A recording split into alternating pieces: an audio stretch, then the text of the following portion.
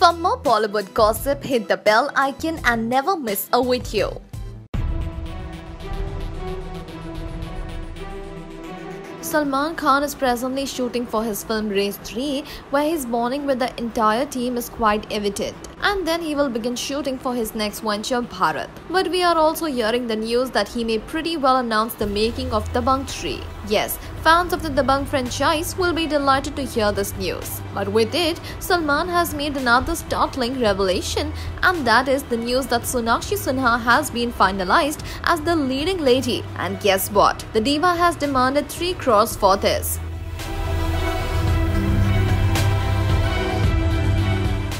Wow, now that's a hell lot of money, and we wonder what Salman will have to say about this.